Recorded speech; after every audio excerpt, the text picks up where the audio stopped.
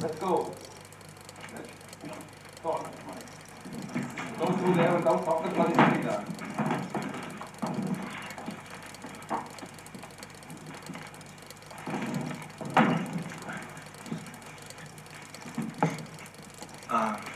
I am Private Richard G. Perrin, serial number RA 11748246. I am a RITA. I joined the Army in January 1967 because the draft was inevitable, and I decided that it was best for choice rather than chance. Before I went in the Army, I had the only knowledge I had of the war in Vietnam was what I had heard on radio and television and read in newspapers. I took basic training at Fort Gordon, Georgia. They kept us very busy there during basic, and we didn't have any time for actually thinking about what the war was all about, just the military aspects of it.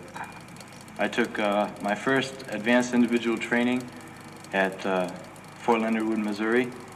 It was here that I began to seriously question the validity of the war. Started out, I read a book review of Senator Fulbright's Arrogance of Power, which impressed me. Then one Sunday, I was sitting in a PX cafeteria, and I overheard some Vietnam veterans describing how they had tortured, captured members of the NLF.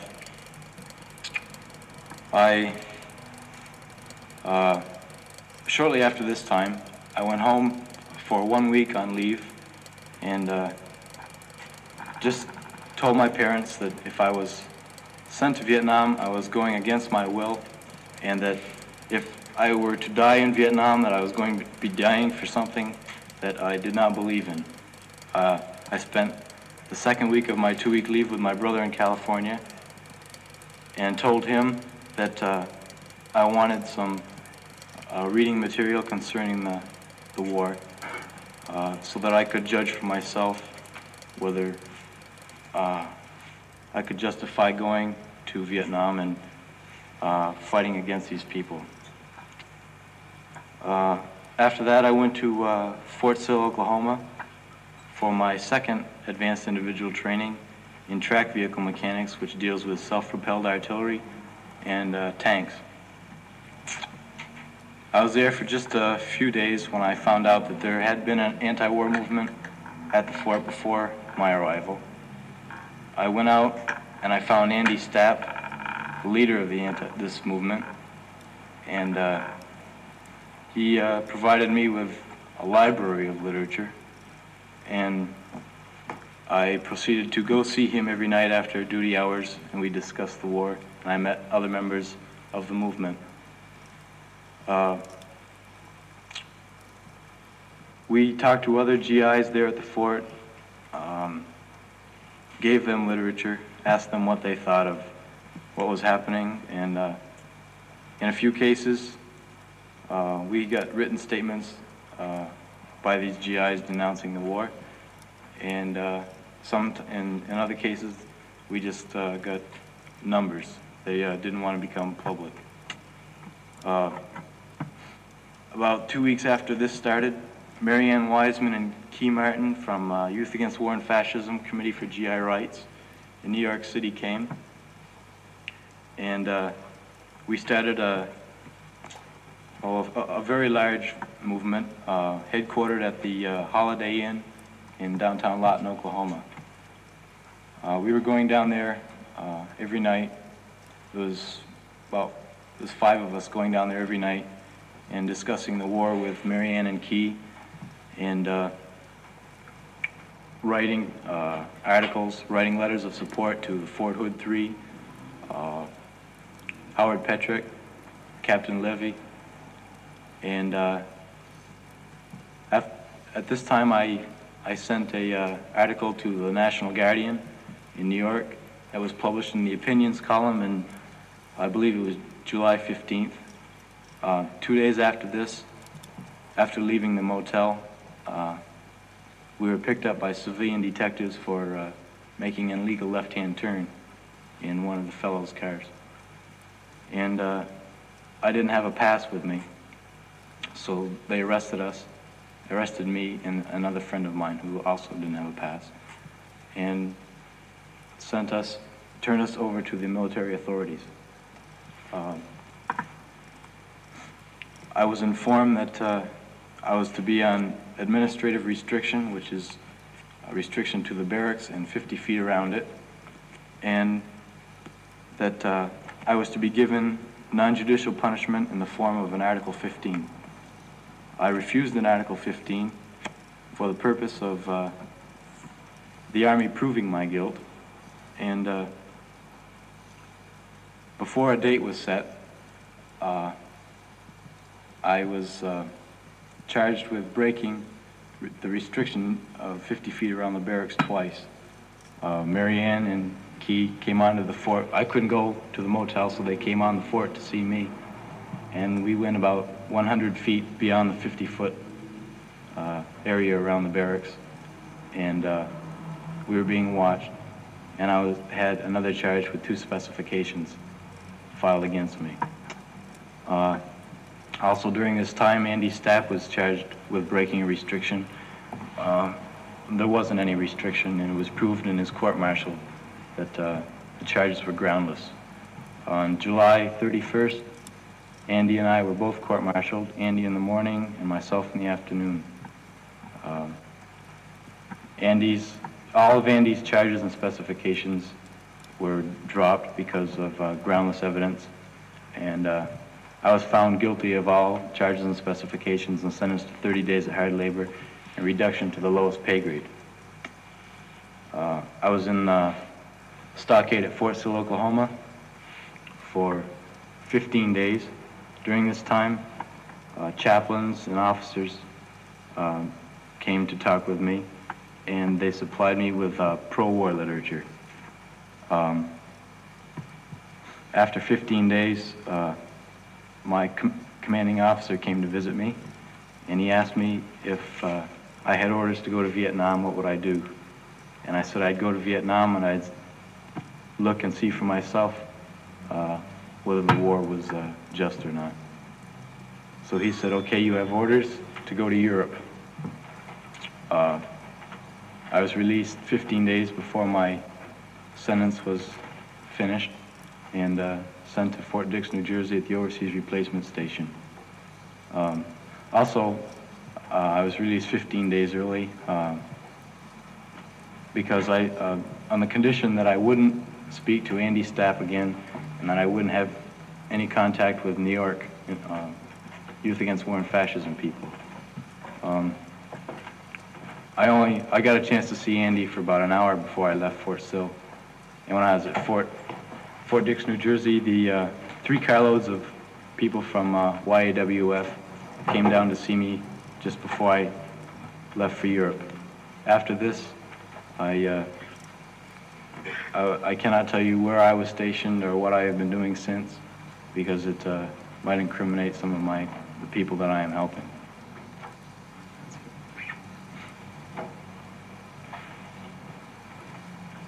Can we ask questions now? I'm like you. Are you presently... Wait a minute. Just, Wait a minute.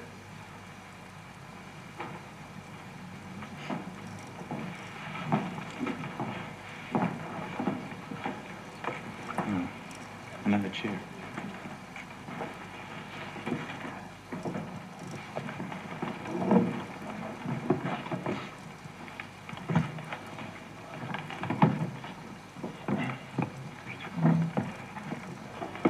We thought maybe I'd just like to talk to you a little about the war in Vietnam. Okay. Because as you know, we're very interested in the war in Vietnam, and many young people in the United States are against the war. And I'd just like to know about your own feelings, how you grew up, and what made you finally take the decision not to go to the war in Vietnam. If you don't mind, you can just tell me a little bit about yourself. Okay.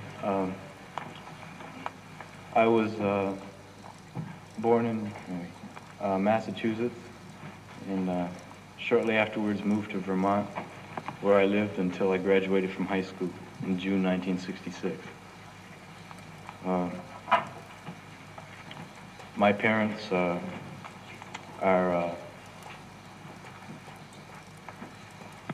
not political people. They feel that the Democrat, because of the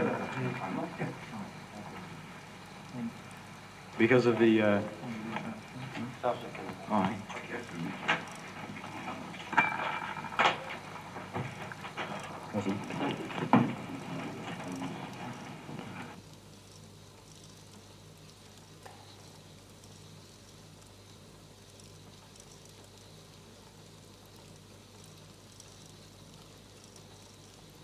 That's all right. We're saying we'd just like to know a little about your life so that we can see. Can you repeat that question, please? We were saying we'd like to see a little bit about your life so that we can begin to understand what led you to your decision.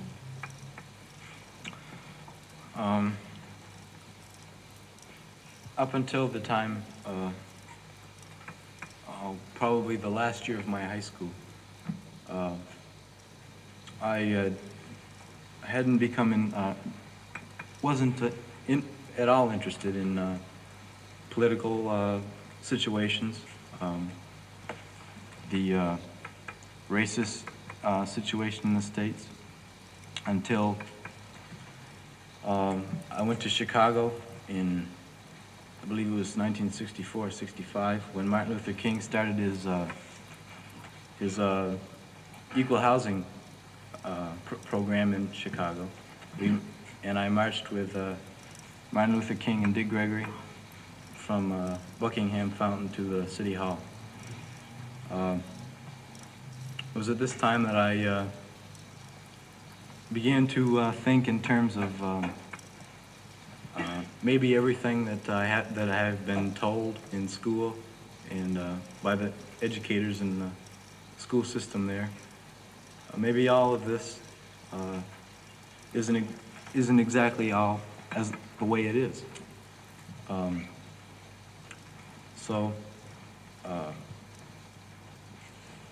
In school, when the United States was involved with the Santo Domingo situation, I was not too well informed about it, but I was disenchanted with the whole intervention of the United States in Santo Domingo, and it seemed that everywhere in the world the United States was becoming involved in things that seemed to me should be left up to the people that were directly involved with these problems. And then when I was a senior, I became very friendly with a minister, Baptist minister in my hometown, who had been to Selma, Alabama, and Mississippi, done work in the freedom schools down there. And this influenced the direction of where I am right now tremendously. A white minister, yes. In Springfield, Vermont? Springfield, Vermont.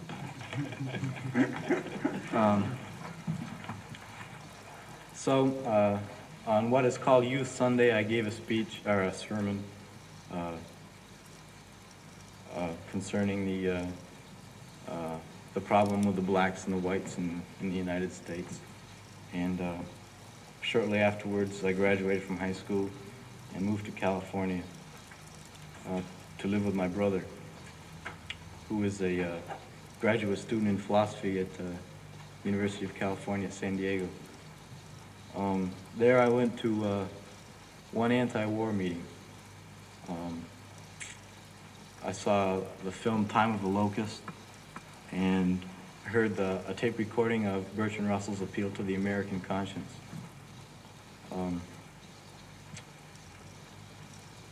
After hearing this tape and seeing the movie and listening to people who had been in Vietnam, veterans of the Marine Corps and in the Navy who live around near San Diego, I became, I realized that some of the actions of the United States military in Vietnam weren't exactly what you'd call in the best humanitarian interest. But I still didn't, I didn't know whether the U.S. involvement in the war as was just. I just was aware of the fact that some of the things that were happening there were pretty bad. And in January, I broke up with my girlfriend, and it became increasingly harder to get a job because I hadn't fulfilled my military obligation, and I'd go and apply for a job, and the first thing they'd say was, "What is your draft status?" And that would just end the whole thing right there. No job. So I went back to Vermont for 2 weeks to see my folks, and I was walking down the street one day, and I walked into the Army recruiting office. I hadn't been thinking of it before. I walked in, and when I walked out, I was in the United States Army, and I left for Fort Gordon the next day. It was kind of a fast thing. I didn't do any thinking about it before I did it, and it was a very poor move, to say the least. Let's go back a little All right. to your beginning statement. For example, concerning the detectives. I was very interested in that. Why do you think that plainclothes detectives would stop you?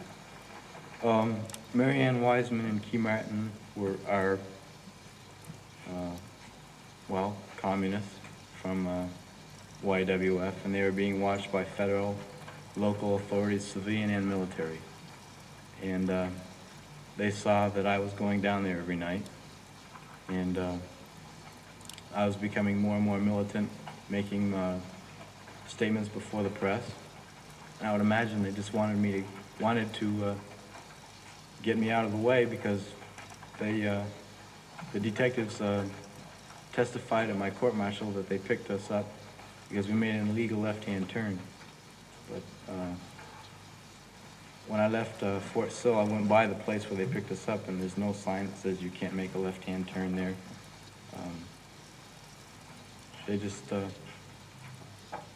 I would imagine it was probably all prearranged. How was your treatment?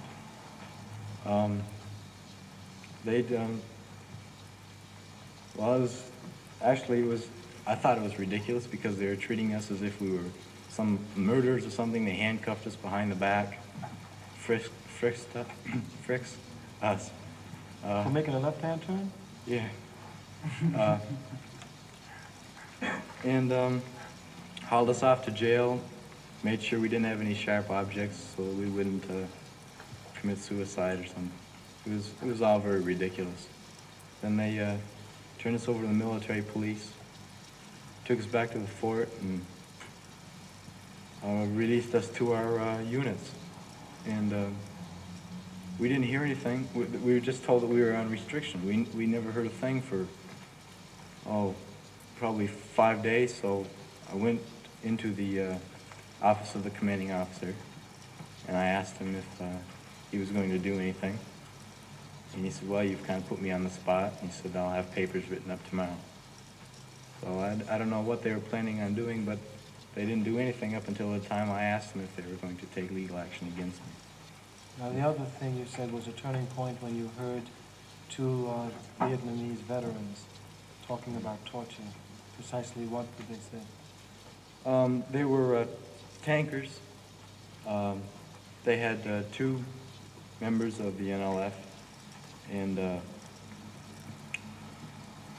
they had the tank and the engines of the tank running. And being a tank mechanic, I can tell you that a tank gets very hot after the engine's been running for a while. They took and tied, they described tying some sort of string or rope around the testicles of the two prisoners, and pushing them up, forcing their testicles up against the side of the tank, asking questions concerning military intelligence. And every time they refused to answer, they'd push them up against the tank. And I'd say that a tank was hot enough to cook an egg when the engine was running. They stated that the engine was running. How did they seem to feel about this? Oh, they were laughing and joking about it. I had heard things like that before, but it didn't hit me as hard as this, because these guys seemed to talk as if they enjoyed doing it. You know, they were dirty, rotten Reds, and what difference did it make anyway? Seemed to discount the fact that they were human beings, and it just made me sick. This is just one instance. I heard numerous stories by guys that had heard stories from guys coming back from Vietnam, and I heard firsthand accounts of the tortures in Vietnam. And the other thing is about the Army in general. How do most of the young men in the Army feel about the question of Vietnam, and especially black soldiers? Well, at Fort Sill, I'd let the other guys in my unit know that I had this literature, and left it out. And at first they wouldn't touch it. They they said they didn't want anything to do with communist propaganda. This literature was, there was quite a bit of Quaker literature, literature from Students Democratic Society, Young Socialist pamphlets, any kind of literature that we could get our hands on.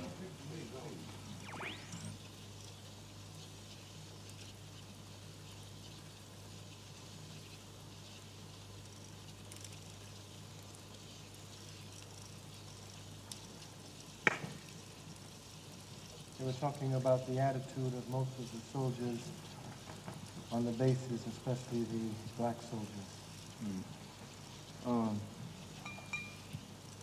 All the time I was in the Army, I only had close contact with two black soldiers. One was at Fort Leonard Wood, Missouri. He was involved with the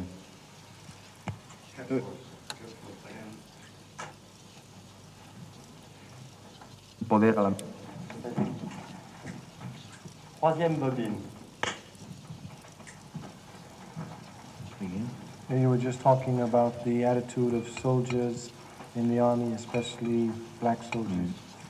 I didn't have very much contact with black soldiers when I was in the Army, because I was in a specialized training, track vehicle mechanics. And you'll find in the Army that most of the black are in the infantry to go out and do all the dirty work. I did have contact with two black soldiers, one when I was in basic and one in Fort Leonard Wood, Missouri. The one in Fort Leonard Wood, Missouri had been active in the resistance around San Francisco, black resistance. And I spent a lot of time with him. He was the only black soldier in our unit there at Fort Leonard Wood. And the other soldier in basic was the only black soldier in our unit there. And I spent time with, especially the one at Fort Leonard Wood, because he was very active and interested in the same things that I was becoming more and more involved in as time went along. When I was at in the stockade at Fort Sill, I had an Afro guard who was in the artillery in Vietnam and who had been hit by mortar shrapnel, and which had ripped one of his legs apart and gone into his side. And I asked him what he thought of the war in Vietnam.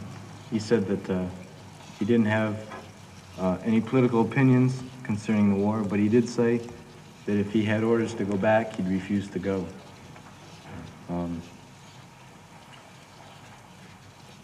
The white soldiers that I had contact with in the Army were reluctant at first to even have anything to do with this literature and the things that we were talking about. But after a while, they became more and more interested in it, and quite a few expressed their opinions opposing the war, and but that they didn't want to become public because all they were concerned with was getting their military obligation over with and going back to their own private life and leave the war to the war makers. Is there any strong resistance movement to the war developing? Yes, and at Fort Sill especially, also at Fort Hood, Texas, where recently, within the last 2 or 3 months, there was a revolt by a whole unit that was scheduled to leave for Vietnam. They went running all over the fort, beating up officers and just generally revolting against the whole military establishment. There's also anti-war movements within the Army in Fort Dix that I know of, at Fort Ord, California, Fort Lewis, Washington. And we also have contact with a number of soldiers in Vietnam, and then, of course, there's a growing anti-war faction within the European military, U.S. military. I guess we're open for questions now. All right, start a minute, please. You have to start segundos off. You have to go to the door and walk in and take approximately the same place as you can. Could you turn my mic a little bit more this way, please? That's right. And, All right. Now, I'll ask you the question, and then you step into... I'll tell you when, Private Perrin, how great is this resistance movement among the GIs in Europe? Well, maybe I can partly answer that question. I am from Holland, and we in Holland